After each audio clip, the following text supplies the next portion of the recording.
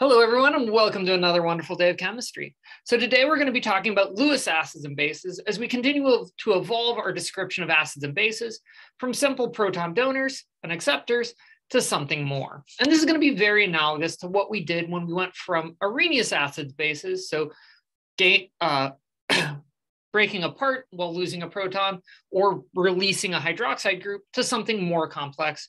We can do this as we move to the Lewis definition. So this shifts the focus from what the protons want to what electrons want. Because as we saw last semester looking at Lewis structures, it turns out what electrons want is what really matters.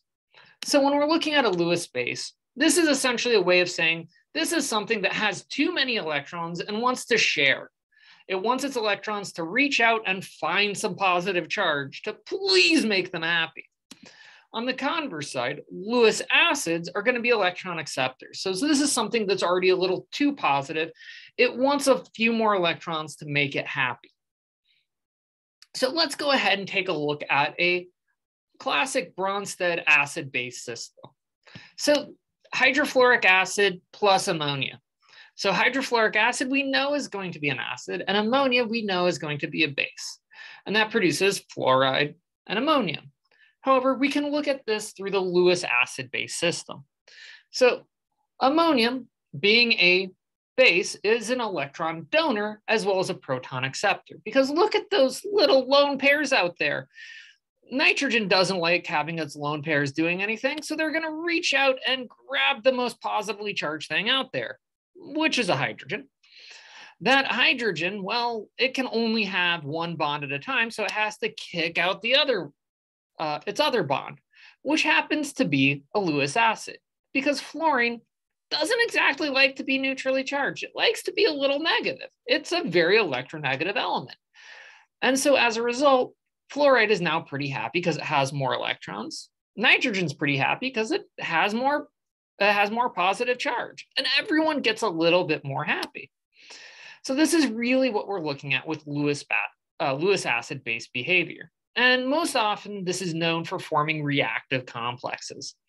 So for example, water here has lots of extra electrons, so it could be a pretty good Lewis base. It can go ahead and reach out. Carbon, in the meantime, is going to be a pretty good Lewis acid, because sitting here in between two very negatively charged oxygens, that carbon's a little bit stretched thin. So CO2 ends up being our Lewis acid, and water our Lewis base. And this forms a nice, actually kind of cool species. This is one form of carbonic acid, where now we have a positively charged oxygen, okay, not exactly too happy, and a negatively charged oxygen, fairly happy, especially because it can share via resonance with one of the other oxygens. However, this can only last so long, so one of the protons moves over, and now we actually have a fairly stable species. This is really what we're thinking about when we're looking at carbonic acid.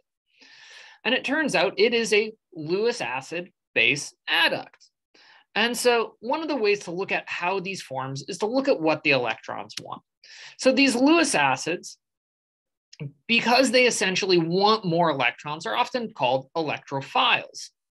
And these Lewis bases, because they want to reach out and grab that positive charge, are often termed nucleophiles, as they grab out and grab that positively charged nuclei. So we're mostly going to be using the acid-base nomenclature. However, most of organic chemistry is going to focus on this behavior of moving the electrons and figuring out what they want to do. And they're going to use this electrophile nucleophile terminology. And it's going to be fairly useful as it encompasses a large portion of chemistry. However, for now, one of the things I want to focus on is a lot of these cool Lewis acid-base adducts actually tend to show their own acid-base behavior. For example, by combining CO2 and water, we made carbonic acid. Well, it turns out that carbonic acid is, well, an acid. So it can lose a proton and make bicarbonate, which can then lose a second proton to make carbonate. So this is one of those things that we don't often think about, because you can call CO2 as being an acid if I put it in solution. CO2 itself doesn't end up releasing a proton, but it makes something that can release a proton. And that's a very important thing to keep in mind. And it turns out this isn't true of just something like CO2. It often applies to a lot of metal cations because most of our metal cations, they're fairly positively charged. So if I go ahead and throw aluminum into water, it's going to try and reach out for all those electrons in water and often makes these metal water complexes. And this is a fairly representative species. However, I don't exactly expect you to predict what sort of complex will form. But one of the things that ends up happening is that these cations are going to typically be coordinated to all of these variously negatively charged oxygens. And you end up with these kind of cool metal complexes. Now, I've got a whole bunch of negatively charged oxygens with a very positively charged aluminum. So one of the things that can happen is that aluminum really wants more of those electrons. So it can pull on the electrons of those oxygens hard enough for the oxygen to say, you know what, I really don't want that proton. My electrons have better things to do. They can more or less form a full bond with the aluminum. So as that water comes in, it's going to go ahead and grab a proton from aluminum. So this means that aluminum is acting as an acid.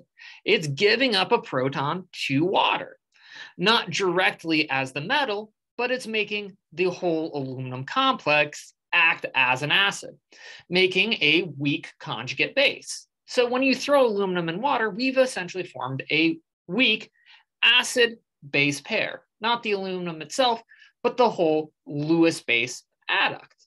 And it turns out that we can predict this behavior for any number of our cations. So you'll notice that if I'm looking at most of our neutral cations, things like lithium, sodium, and potassium, their pKa is quite high. So generally, they're worse acids than water is on its own. However, by the time we get down to something like aluminum, it has a pKa of 5. Now, part of the issue is, just like we saw last time, I'm not going to exactly throw aluminum or iron into solution on their own. I'm often going to introduce them as a salt. So for example, what would happen if I throw iron trichloride or iron 3 chloride into water? Well, it's going to end up acting as a weak acid. And it does so first by exchanging those chloride ligands for water ligands. So instead of being bound to 3 chlorides, those chlorides go off and do their own thing because they're plenty happy being negative charges. The iron is consoled with its loss by being surrounded by water, but it turns out it really wants to steal some of those electrons from the water.